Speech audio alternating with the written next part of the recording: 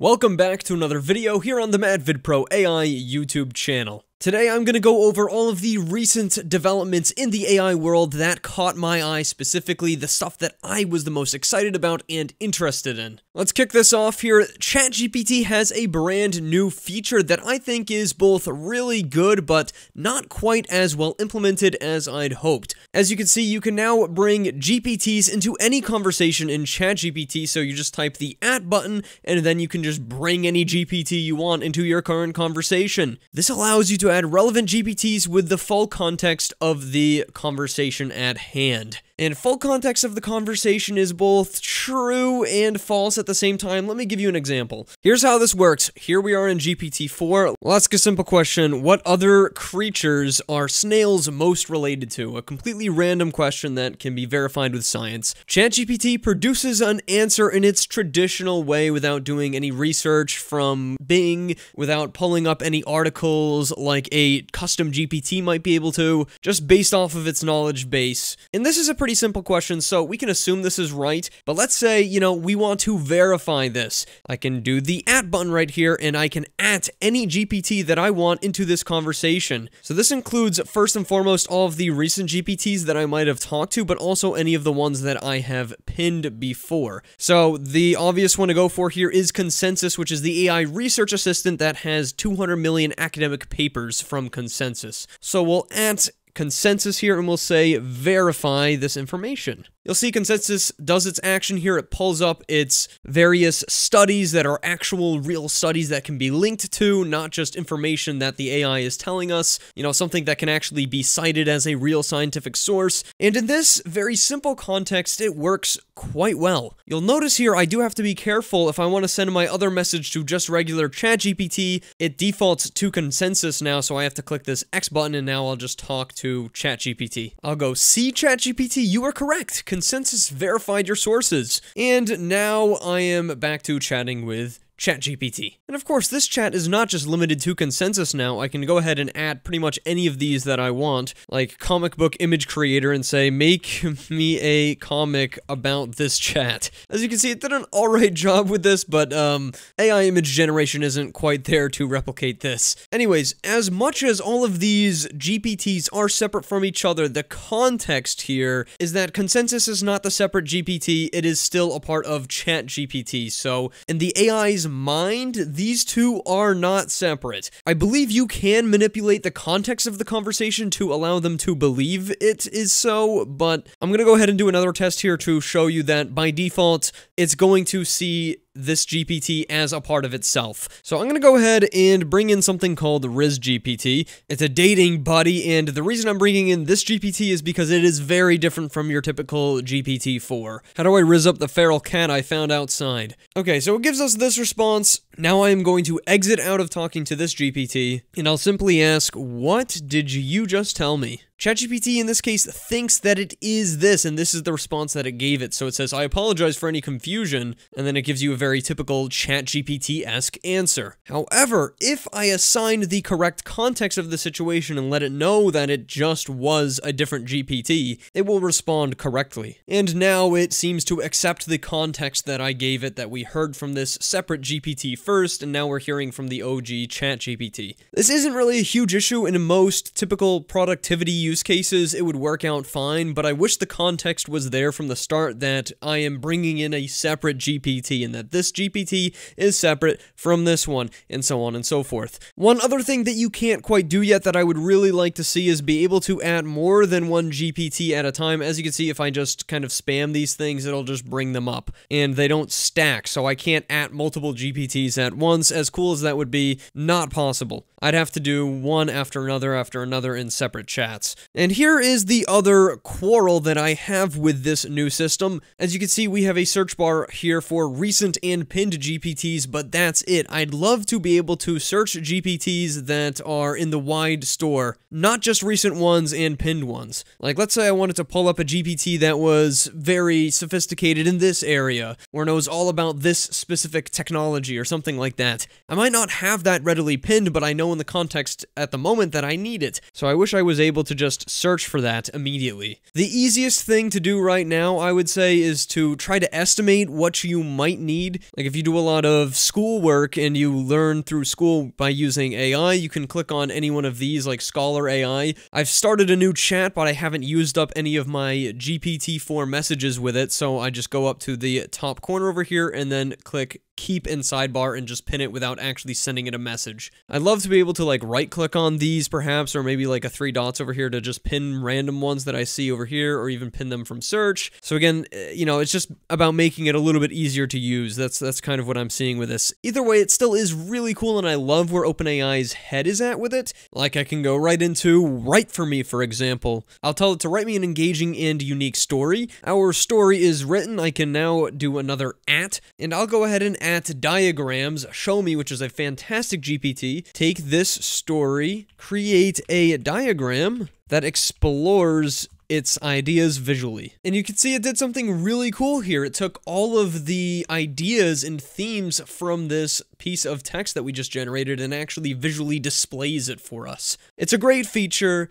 Again, just a few quarrels that I have with it. Going back to that Twitter post, as Rowan Chung here on Twitter no doubt points out, ChatGPT is slowly becoming the hub for AI agents working together. And that, to me, is the most exciting part, looking towards the future. You can see some GPTs are even taking advantage of this, adding specific hotkeys when you add it. Pretty awesome stuff. Here's something I also wanted to mention to you guys. Meta AI released Code Llama 70B, which is a more performant version of their other LLM for code generation. What's great about this is it's available under the same exact licenses as previous Code Llama models. It's one of the best code LLMs we've ever seen to date. They have it for Instruct and Python. As the second tweet down here points out, it is the most performant base model for fine-tuning code generation, so they're excited to see what the community can actually build in terms of more fine-tuned models based on this code generation large language model. Code is how we interact with computers, so there is no doubt in my mind that the fact that this is open source makes it absolutely massive, and it's only because it's open source. If you do want to access it, however, it's not just a download right on the website. You do have to kind of fill out all this information, and it's given at their discretion. Obviously, that's a sort of a safety thing going on here. Either way, Meta is one of the only large AI-focused companies right now that's really putting out quality open source work. So I have to give them props here for this. Code is the language that computers speak, and computers are so integral into our lives today. So the fact that we are going to have better AI coding in the future is going to help break down those barriers, especially because it's open source, and hopefully anyone will be able to develop whatever they want for a computer without having all of that necessary knowledge of coding.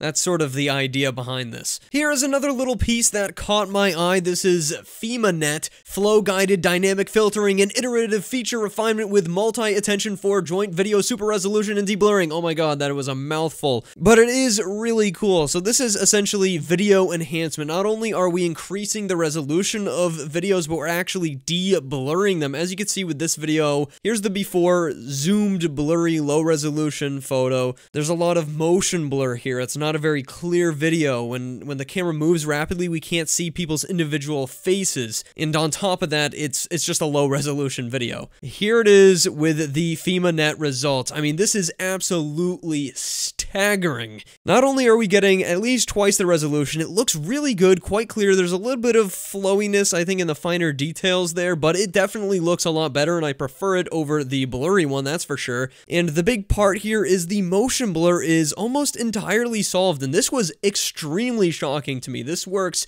so crazy well. Like, there's the blurry, there's the not blurry. In some artistic cases, you definitely want some motion blur, but I mean, this is just on another level and definitely enables some capabilities in terms of videography that we just haven't seen before. We'll take this as an example right here. You can see the camera. If I move my hands, there's some motion blur there. If I increase the camera's sensitivity to light, making my face a lot more bright, I can then go ahead and up the shutter speed, which essentially removes that blur, as you can see, or some of that blur. If I move around, it's a lot more like that Fanet result. So yes, this is a result you can achieve manually with cameras, but it actually comes at a inherent trade-off inside of the camera, which is increasing the camera's sensitivity to light. Take, for example, slow motion video. To achieve good slow motion video, we need to capture many frames per second, many more than you typically would see in this YouTube video, for example. This requires a much higher shutter speed, and also typically will lower the resolution because of the processing capabilities of the camera. So, you know, for this example, this looks alright, but this is an at-home method for capturing slow motion. It's a little bit low resolution, so by using this new AI method, we could take even older slow motion technologies and potentially upscale not only the resolution of the video itself, but the apparent shutter speed as well, giving us cleaner slow motion footage, which I just personally find super interesting. Anyways, yeah, they have some examples. This one doesn't really show the motion blur and just the upscaling a little bit more clearly. It is really quite good upscaling for video, although we've had decent video upscaling for quite some time now. This one definitely shows that motion capabilities a lot more as well. It's pretty insane how it's able to just clear everything up and just sharpen it all up. It's absolutely magical. Here, you'll be able to see it with the examples of the cars in this scenario right here. Quite blurry and then immediately sharp, although you can see the wheels are not perfect by any means. You can see they even make some examples here showing you how close they were able to get to reality with this stuff. Obviously, Fanet down there is theirs, and then GT is real life. In contrast to the others, Fanet is by far the most accurate to producing legible text or good-looking wheels. I would love to see this implemented into actual camera technology, perhaps even your phone in the future, to allow you to capture super slow motion video at high resolutions and with good shutter speeds. This one's more of a tidbit than anything else, but this is from Carlos E. Perez on Twitter, pointing out LLMs are lying, apparently have a recognizable signature in their brain activity, their so-called neural activity. You can see that the token position between layers is actually much different for honest neural activity versus knowingly dishonest neural activity. To me, this just proves that, while large language models, sure, they are computers, they have more similarities to our own brains than you might think at first. Now, yeah, in the replies to this tweet, there are some good points about what does this actually mean. Large language models don't lie or tell the truth. They make sentences based on probabilistic models they have been trained on. To me, this just kind of points out that everything is truly perspective based here. Truth versus lying is absolutely more subjective than we truly think it is a lot of the time. So this was also pretty crazy. This is Morpheus-1, the world's first multimodal generative ultrasonic transformer designed to induce and stabilize lucid dreams, which is like actually really cool. I can see this coming out in the form of a product you can wear to bed that actually gives you lucid dreams instead of training yourself to do it first. For those of you who might not be familiar, a lucid dream basically is you're dreaming, but you know you're dreaming and thus can control your actions, relatively speaking, inside of your dream. Some people do it naturally. You can absolutely train yourself to do it as well. Personally, I've both trained myself and have experienced it naturally, and it's definitely an experience that I think is worth your time. So the fact that we can train an AI model to actually induce such a state in your brain is pretty insane and shows you how much the brain can actually be affected by outside sources, even just physical ones, not ones that are intaked by your senses. This thread is actually really great. It explains this whole thing really simply. Unlike large language models, Morpheus-1 is not prompted with words and sentences, but rather brain states, and instead of generating words, it generates ultrasonic holograms for neurostimulation to bring one to a lucid state at any point. Yeah, this is some real science fiction stuff. I mean, seriously, what else could this be used for other than lucid dreaming? Can I put a hat on that immediately will connect me to someone else's brain brainwaves and we can share thoughts? I mean, is that the future that we are arriving to, or what? Because that's the first thing that came to my mind. Sending images with our minds, potentially wearing helmets that can stimulate our brains in such a way it actually increases our cognitive abilities, makes us more intelligent. I mean, how far, how deep does this truly go? Because the future is going to be wild. So yeah, anyways, that's how it is actually inducing the lucid dreams. It's trained on people's brainwaves. It knows what lucid looks like and can actually send some ultrasonic waves to stimulate your brain and make it lucid while you're already asleep. Scarily enough, it wasn't even that hard to train. 101 million parameter model, which for models is pretty small, trained on only 8 GPUs for 2 days. Large language models take way longer to train. So you can check out the rest of the thread if you want to learn a little bit more, but here's the kicker about all of this. Our beta program starts this spring. Sign up here and become one of the first to step foot in the dream world. Are you kidding me?